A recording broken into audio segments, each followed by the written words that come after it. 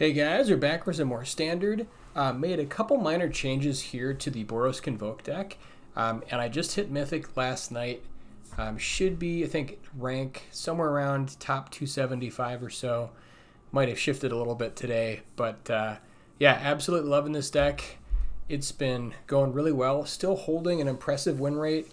At least I think it's pretty good. It's still at 69% win rate with something like 40 total games or something close to that. So very happy with it. So a couple of the minor changes. I ended up cutting the 2 Sanguine Evangelists and replacing them with War Leader's Call. And part of the reason I ran into a mirror match and they had War Leader's Call and I didn't, and oh my god, was it a beating. This card is so nasty in this deck. Especially, this is also gives us really good game against like control decks where, like, if we run out of gas, just by playing creatures, we have a way of interacting and dealing damage to the opponent, so that's pretty powerful. But yeah, so I made that change. I feel pretty good about it. 2 feels right, just because we kind of wanted it to be top end. We don't want to have, you know, too many of these, since, you know, obviously most of our deck is creatures and functions on creatures, so 2 is kind of where I'm starting. I could be wrong, but that's kind of how I feel right now.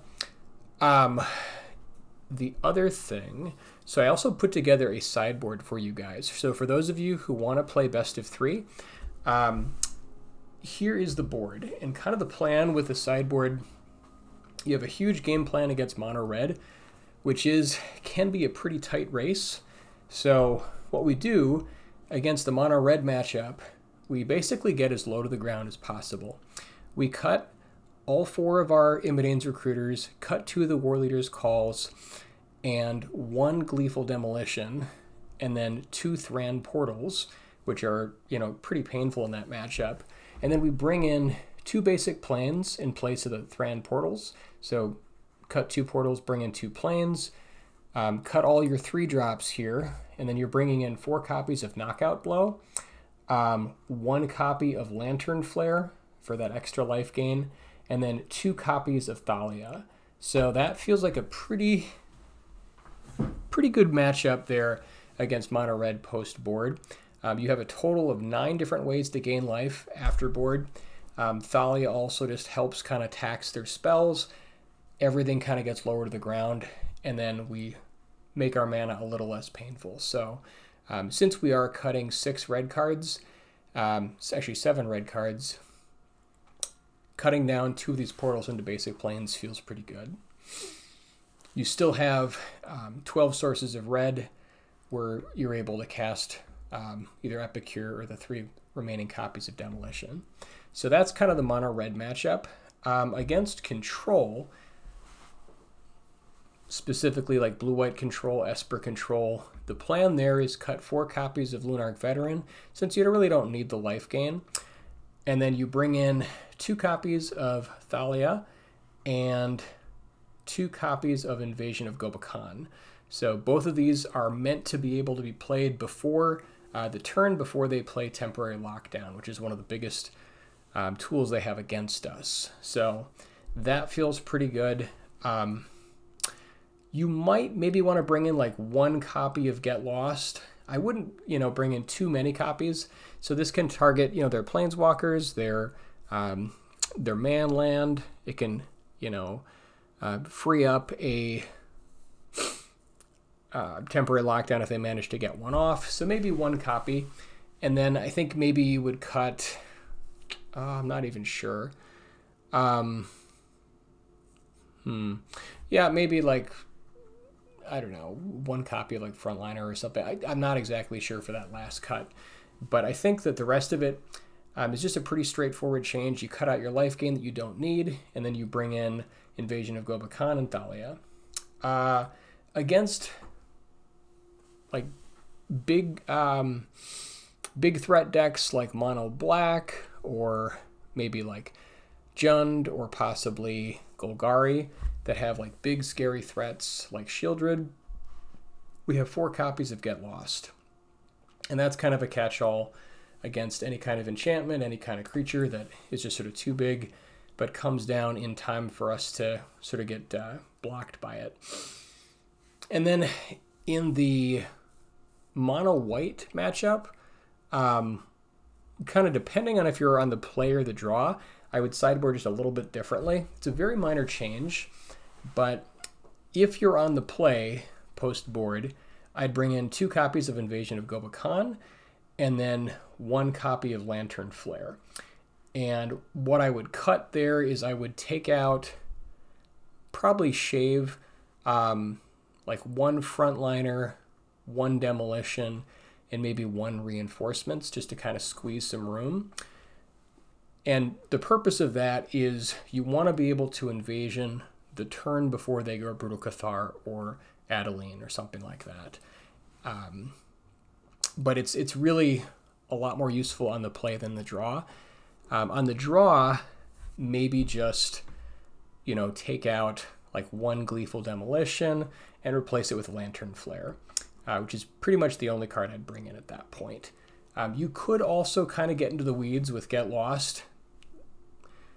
This is an answer that could deal with like their Brutal Cathars. The problem that I have there is that you're giving them resources that they can use. In any kind of beatdown deck, this is why I don't bring in Get Lost against like mono red. I also wouldn't give it to, you know, like mono white humans or aggro, because they can readily use those map tokens to, you know, kind of even the odds. So try to use your Get Lost against like, you know, Domain. Domain's a great deck to bring in like 4 copies of Get Lost, since they can't really make great use of those tokens. That's pretty much the board game, or excuse me, the sideboard plan. And one other note here, against any kind of deck, let's say that you feel pretty good, maybe you have kind of a soft opponent where your deck is very highly favored. What I might do, if the only real way that you lose is if you lose to yourself by getting mana screwed, bring in 2 planes, cut something that's, you know, not a huge difference, just to make sure that you hit your land drops. That would be the only other point I'd make on sideboarding. Okay, great. Let's go ahead and jump into some best of 1. And if you're new to my channel, thank you so much again for stopping by.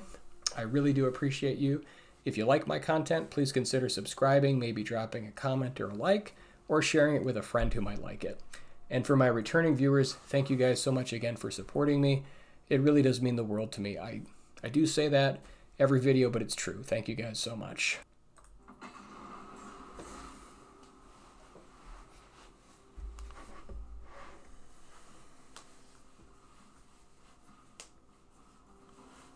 But yeah, really excited about Limited. Also just trying to learn kind of the format as best I can. So hopefully we'll make a video for that.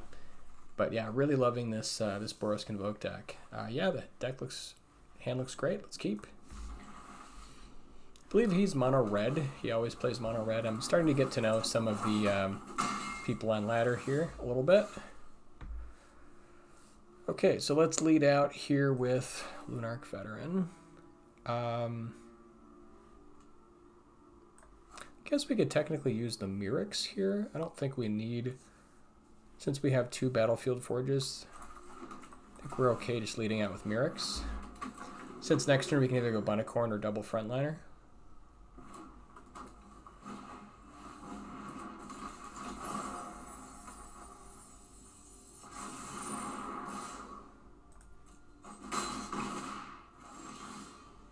Okay, that's a really nice pickup. Unfortunately, actually no, we've got double Frontliner, so let's just go for Veteran. Yeah, I think this play works because we've got double Frontliner to kind of pick up the slack. And then I don't intend with blocking with this, I just want to go ahead and get in and start getting started.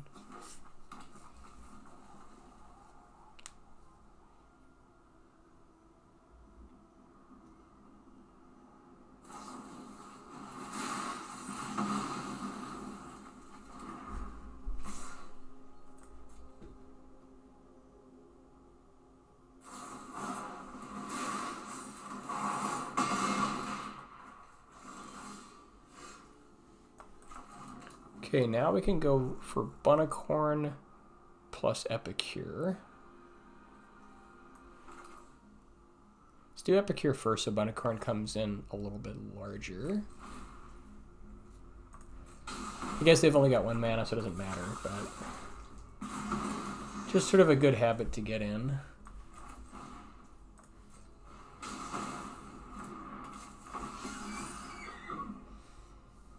Okay, now we can go ahead and start racing a little bit.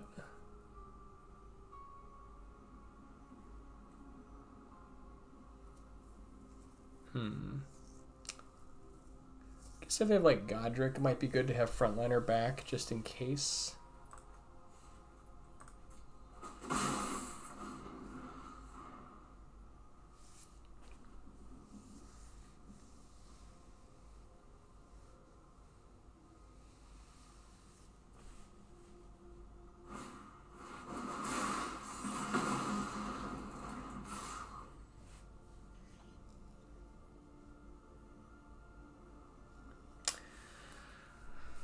Okay, so we dropped to 5. Yeah, I think we've got to start blocking here. I guess we can trade with Scoundrel.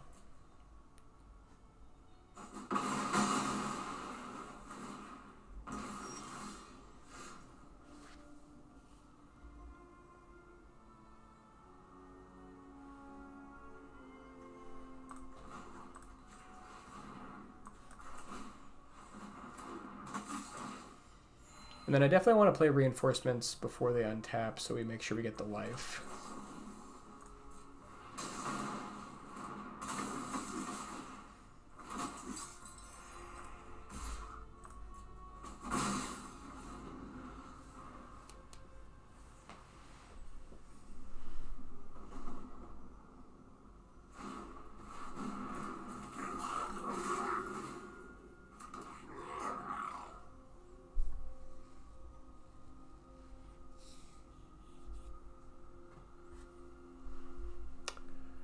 Do we trade for all of it?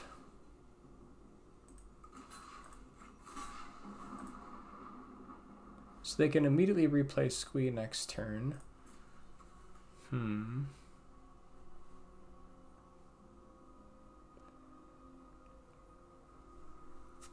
Yeah, I guess next turn we could always play the veteran and gain the life off the reinforcement dying. So I think maybe playing it like this and letting the 1 through. I guess it's kind of about the same either way. But I want to be able to block Squee again, so I think I'm going to go like this and just take the 3. Okay, Bunicorn is a nice pickup there.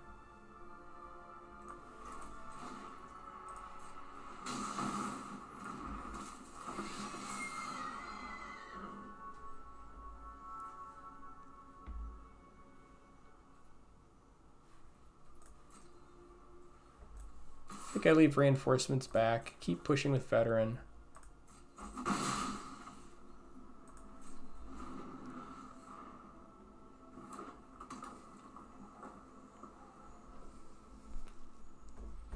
This is definitely one of the tougher matchups for sure.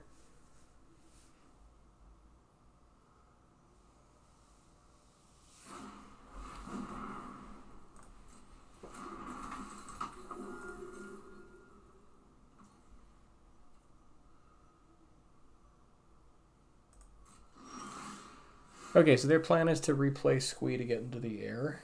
So I think we have to play veteran this turn to make sure we can block their Godric.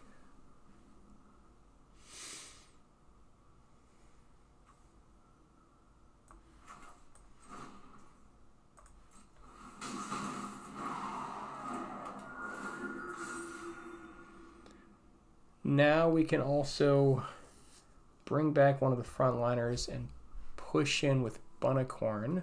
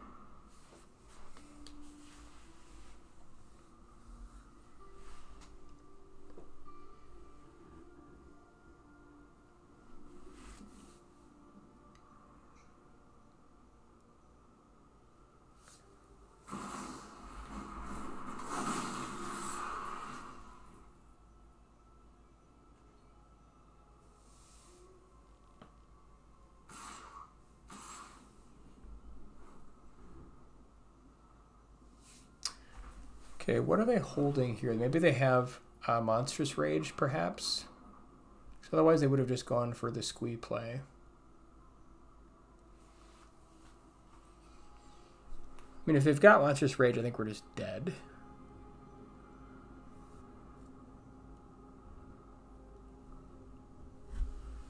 Do we try to triple block here? I don't think so. I think the play here is to single block Godric and take the 2.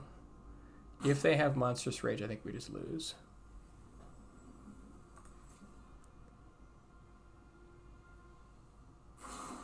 Yeah, they've got it.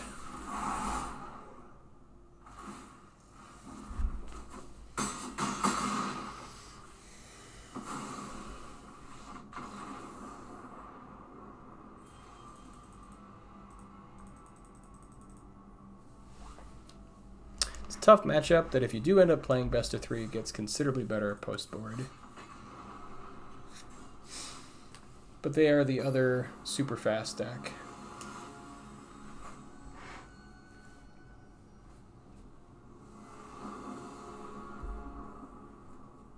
Alright, opening hand looks good.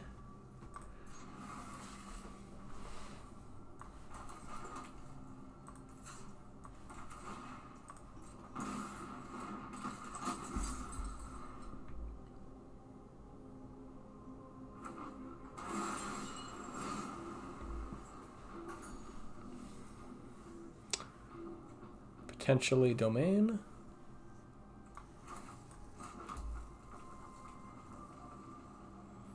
So we could go Epicure here to get the Warden Scry, which I kind of like. Bonicorn is nice, but since we're going for Knight-errant, I think I'm going to go for the Epicure play, even though it's like less mana efficient. Just to get the Scry to try to get the land.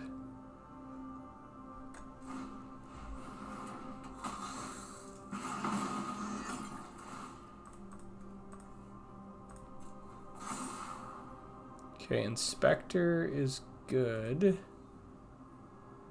Land would be better. I think we can try to go for land.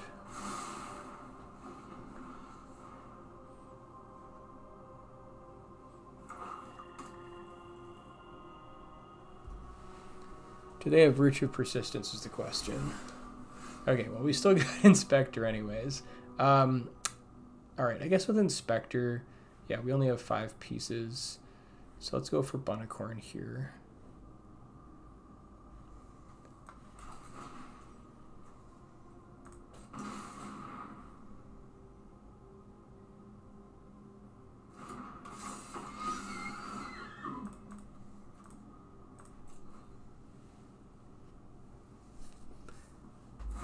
We've got removal for Warden, but we still get the Scry.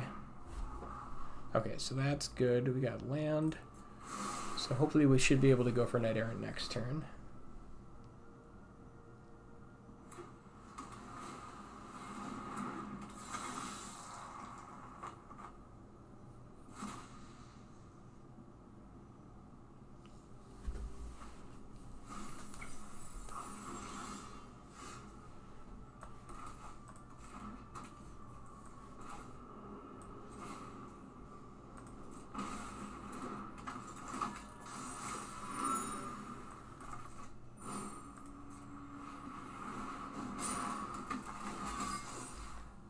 Now let's see if we can pick up, what do we want?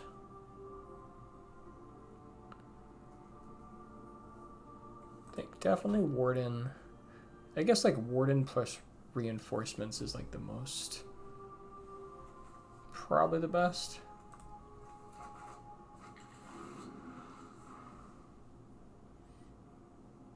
Well, I suppose we don't have the extra white mana, so maybe we should have gone for like Yoshin instead.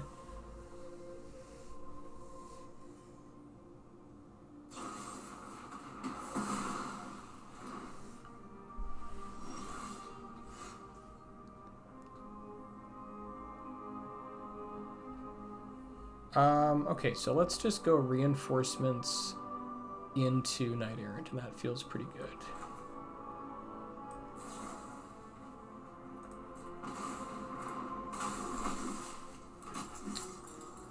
Question is, do we want to go for 4 or 5? I think we would go for 4 and push 4 damage here.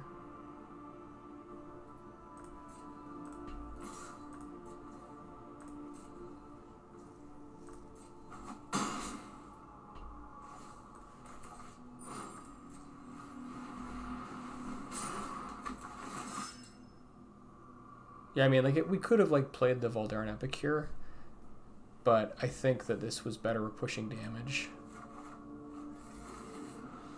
Now we can drop War Leader's Call, provided he doesn't have a board wipe. So he's 1 turn off Gix's command. Or I suppose Devious Cover-Up. Or not Devious Cover-Up, the other one. The new 5-mana Black Wrath.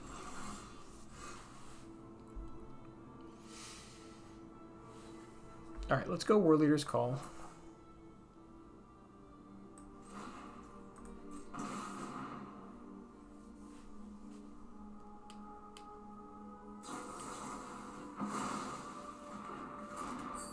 Okay, that's pretty wild. Did not expect that.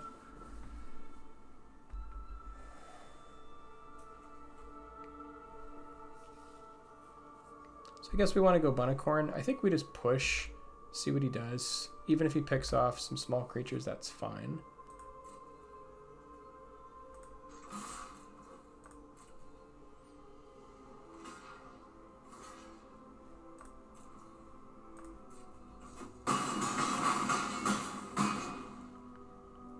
He's probably preparing for Gix's command.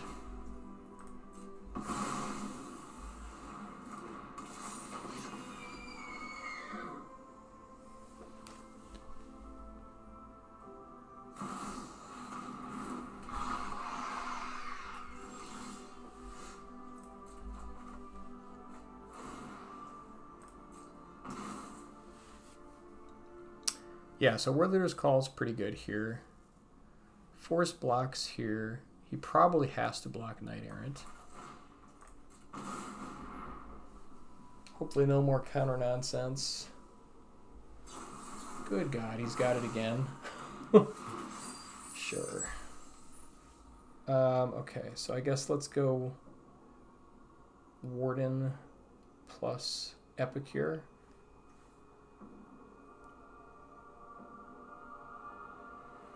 I guess we can wait. It doesn't actually matter until the attack happens. So we just shove with everything.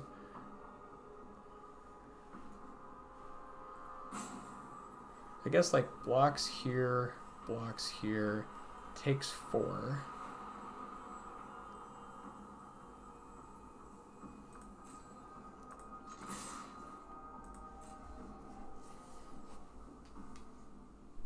Maybe it's better to like not attack with Knight. Oh yeah, I guess he does want to kill the Bunnicorn, so this is fine.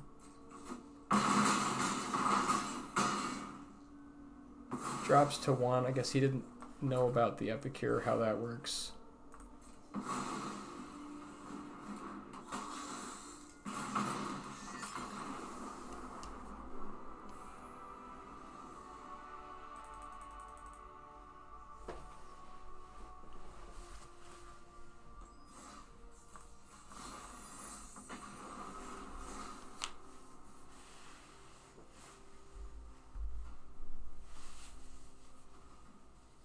But yeah, War Leaders is really good, so who knows, maybe it's right to run like 3 copies. 2 is kind of like what I'm trying right now.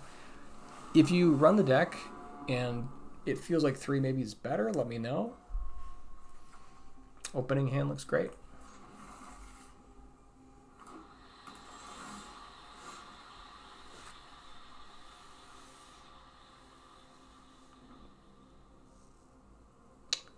So I guess Warden... I mean, Novice Inspector is like slightly better, as in it can attack through stuff. Epicure is less damage. Blue-green, I think they kill you via poison or like combo, so it's not as important for damage. So maybe that in mind. It's a very, very minor thing.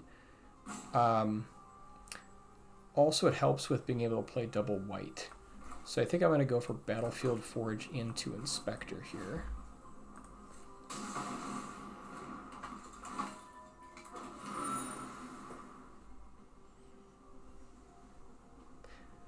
Yeah, it's funny how much like these very minor decisions are actually a big deal. Okay, so it is the Rot Priest. They always seem to have like double Rot Priest for some reason. Okay. Guess we could hold the Soken Zen. Again, I don't think we die to damage here, so let's get an extra white.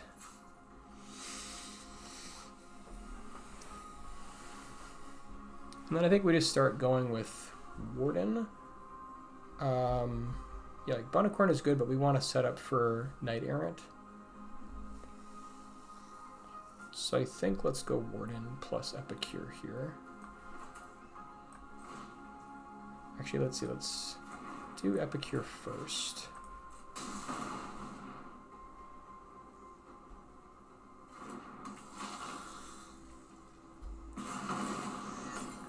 We want to make sure there's already 3 things in play when we have Warden resolve, so that if we have that moment of priority, we can use it before they do nonsense to it.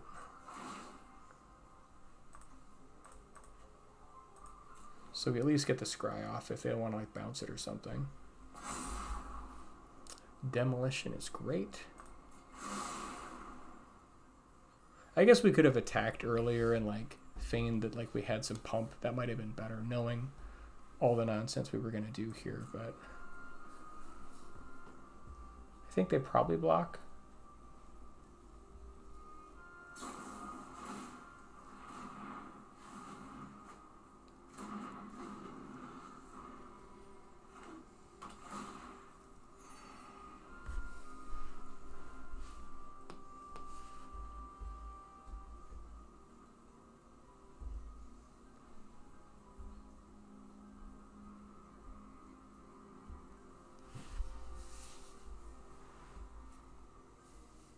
So hopefully they don't have like Ivy or another Rot Priest here.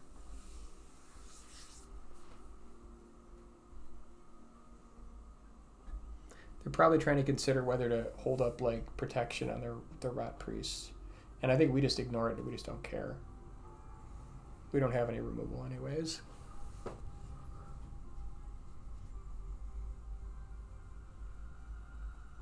But yeah, so next turn we play Thran Portal, Demolition, our blood token, play Bunicorn, go for Knight-errant, hopefully push for a lot the next turn, and just hope they don't have like March of Mists.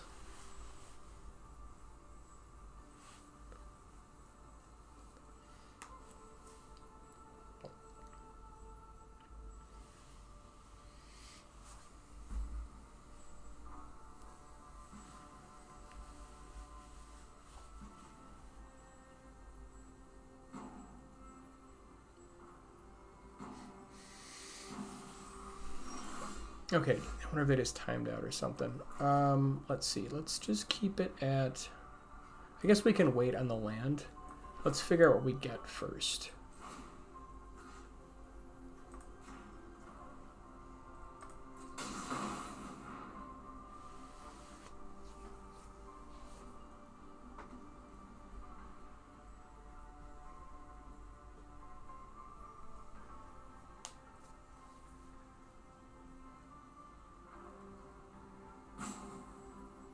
Maybe they just AFK'd out.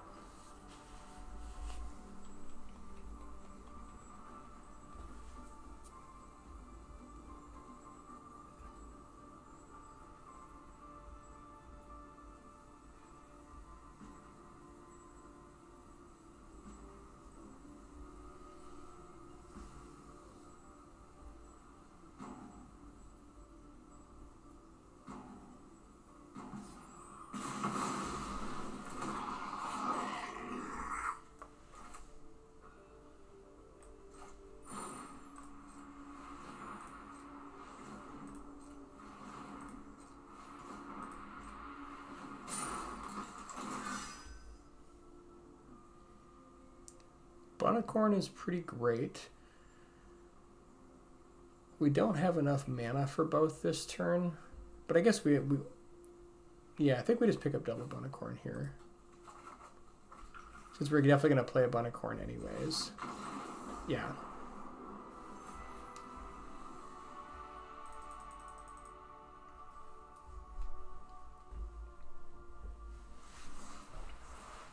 All right, let's have a look here at the stats. But I like the changes overall.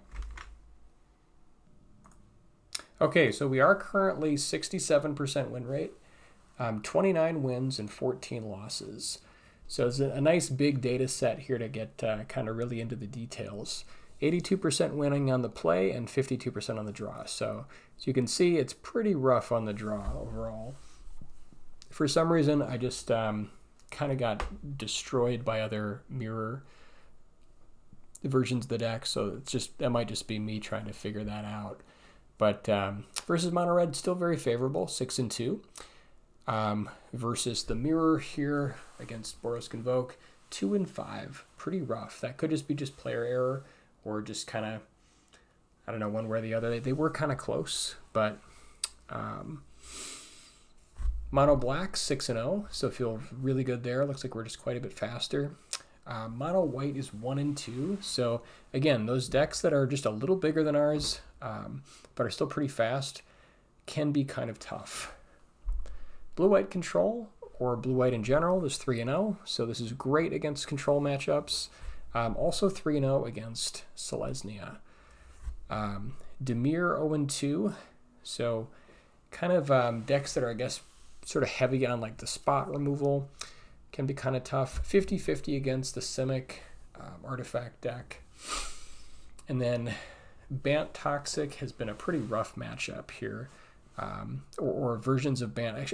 Actually, I think both of these Bant decks were not toxic. They were the kind of like the weird, like draw a bunch of cards, do stuff with the graveyard, with Shigeki, recur, board wipes over and over.